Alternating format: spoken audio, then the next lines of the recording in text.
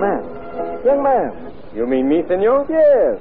Didn't I hear you singing a minute ago? See, I was singing. Why do you ask? Because you have the most beautiful tenor voice I have ever heard. You shouldn't be here on the street playing a tin piano. I must live, senor. But haven't you any ambition? Don't you want to make a name for yourself as a great singer? Please do not jest with me, senor. Who is jesting? You must be to ask me questions like that. Ah. Of course I have ambition. Of course I want to make a name for myself as a singer. Every penny I can collect by turning the crank of this machine, I give for a seat in the top balcony of the Opera House. You do? I listen to Amati, De Fresco, Zambrini, all the great ones. And at home in my little room, I sing the scores as much as I remember and dream of myself singing their roles on the stage one day. Wonderful. I had no idea your interest was in opera. Here is my card. Presented at the Opera House tomorrow morning at 11 o'clock. Why, you are Signor Baroli. Yes. I did not recognize you. I am honored. My dream will come true. If you sound as well in the audition room as you did just now on the street. Then permit me to continue my last street piano solo.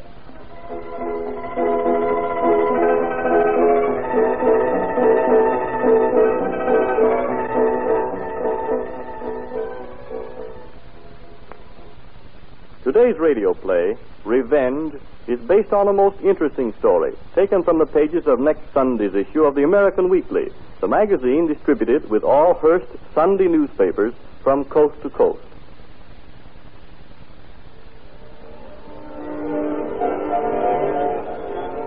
Well, Giorgio, how do you feel at the last rehearsal for your first leading opera role? I am a little nervous, Signor Zaroli. Nervous? Why, you know every note of the score backwards. Oh, the score. That is not what makes me nervous. Surely the audience does not frighten you? No, it is not the audience, Signor. Well, what is it then? Madame Louisa. Why, Giorgio, what are you saying? Madame Louisa Zambrini is the finest mezzo-soprano we've ever had in the company. You do not need to tell me that, Signor. I know that. Never have I heard such liquid notes pour from a human throat. Her singing is like molten silver. When she... Un momento. If you can't speak of Madame Louisa in such warm phrases, then why does she make you nervous, Giorgio? Can you not tell, Signor? Giorgio, you are in love with her. See, now you know. All through the rehearsals, I long to leave the stilted words of the libretto and tell her what my heart is bursting to say. Haven't you told her of your love? I have not dared. I am nothing. A new voice no one has heard of. Yes, but after tomorrow night, the whole world will know of Giorgio Posari. Ah, Signor Zaroli, you're trying to encourage me. I am telling you the truth.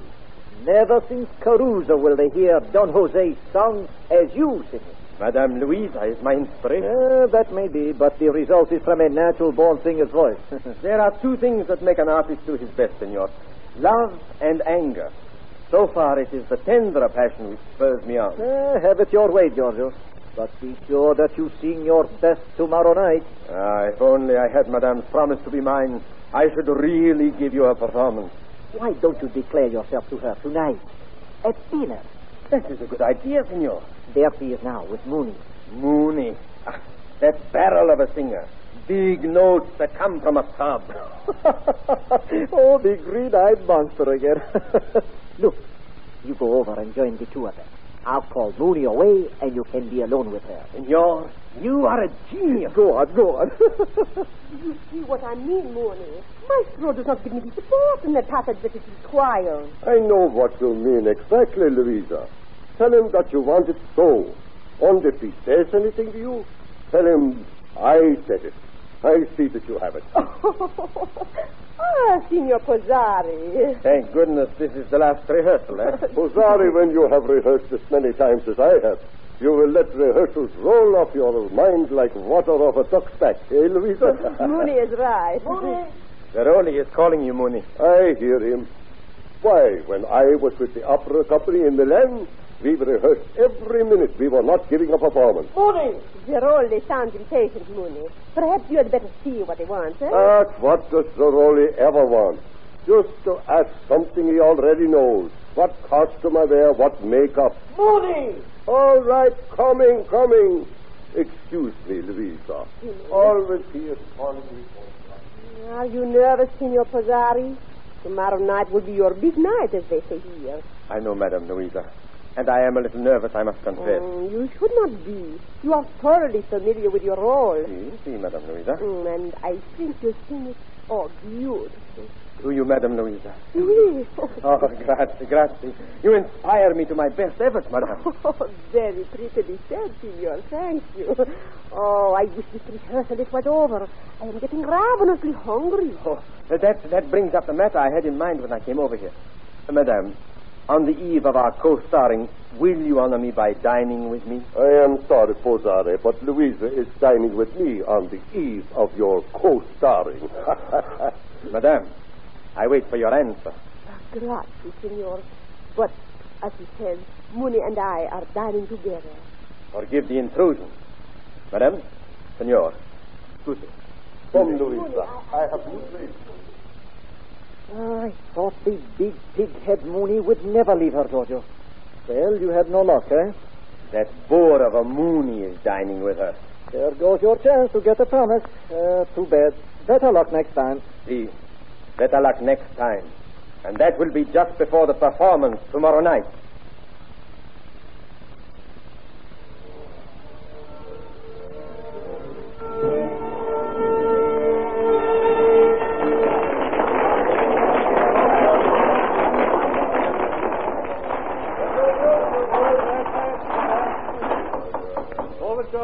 Overture, Madame Louisa. Ready? Success to you tonight, Signor Posari. Grazie, amico, grazie. Overture. Come in. Madame Louisa. Oh, Signor Posari, come in. Well, mio amico, it is time almost now, eh? It is time, Madame. Oh, but they have just called the overture. Madame does not understand. It is time for me to say something which I've been wanting to say for a long time. What do you mean, Signor? Madame, you see before you a victim of your irresistible charm. Signor Posari. Wait, hear me out. Madame, Louisa. Permit me to call you Louisa. For weeks I have worshipped you. No, stop. You are my very life, the reason for my existence. Awake, I have thought only of you. Asleep, I have dreamt only of you. Signor Posari, control yourself, please. Control myself? For weeks I have done that. Only with the greatest effort have I been able to forego taking you in my arms. Oh, I beg For you, I would do anything. Louisa, I love you. No. There, I have told you what I came to say. I had to tell you. Oh, if only I had thought you were... Say you return my love, and tonight's performance of Carmen shall never be surpassed. Oh. With your promise to be mine, I will make operatic history. You forget I am Louisa. You forget I am singing the title role of Carmen. How dare you take such liberties? Louisa! I must ask you to remember I am Madame Louisa Zambrini. You do not return my great love? Return your love? Signor Posari, as soon as the curtain falls on the performance tonight, I shall report your impertinence to Maestro Zerolli, and I shall ask him to dismiss you from the company. Now go. Madame is very cruel. She will regret her words.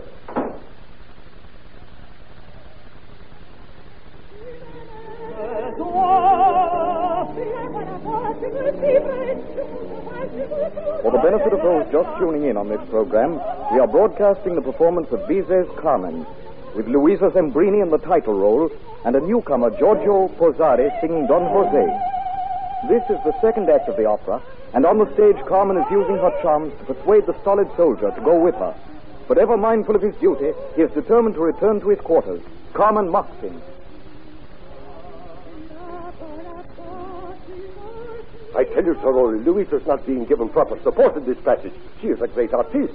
And what do you supply for her accompaniment? A great butcher of music, that Giannini. Maestro Giannini is giving an adequate performance. But what's the matter with Louisa? She seems upset. Yeah, so she does. I hadn't noticed. She keeps her eye on that Posari instead of the audience. Why should that be so? I wonder.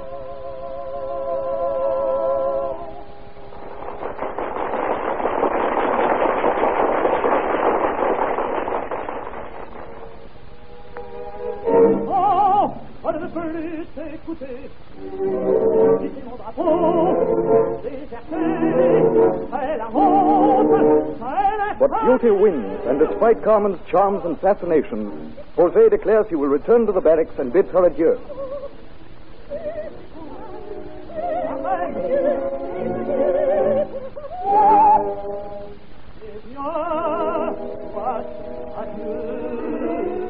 adieu, Carmen.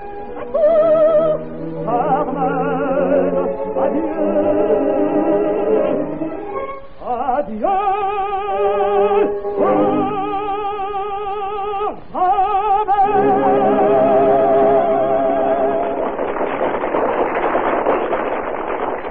Why, Director Zeroli seems to be dealing in realism this season. Pozzari actually threw Madame Zembrini to the stage as he repulsed her amorous intrigue. Zeroli, did you give Pozzari directions to throw Louisa to the stage? He did not rehearse the scene so. No, that was no direction of mine. So he takes it upon himself to push around the great Louisa Zembrini, does he? Wait until the end of the performance. I will show him.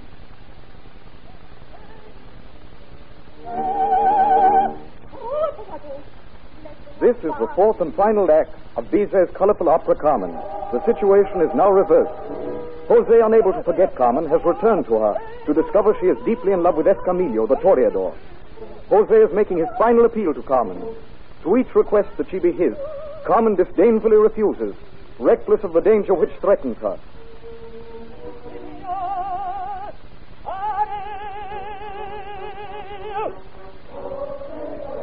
Carmen's last refusal rouses Jose's jealousy to madness. Carmen struggles to break away from his embrace, to join her toreador lover in the amphitheater. But Jose holds her fiercely and stabs her to the heart. Bravo, bravissimo! What beautiful artistry! Zeroli has a dramatic actor here as well as a vocal artist. He is... Why, the curtain is falling. Something must have happened back of the footlights. I can't imagine. Hey, doctor, quick. Get a doctor, somebody. This is a most regrettable accident. My God, Louisa stabbed. Stop overacting, fool Pozzari. Louisa, speak. Are you all right? Louisa! God in Himmel! She is dead. He's dead. Like the role she sang, she repulsed my affection. And like Carmen, she died. I'll kill you, Pozzari, with my own hand. You won't take her to dinner anymore, Mooney Siegfried. You thought you were so clever. You thought you had defeated me as a rival. Louisa wouldn't have me, but she didn't get you either. You fool! Louisa and I were married yesterday.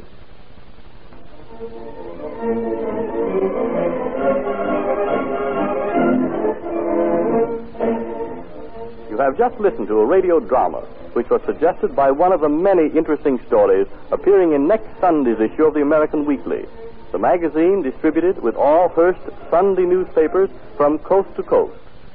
This is Wentworth announcing and turning the microphone over to your own announcer, who has a message of interest to all of you.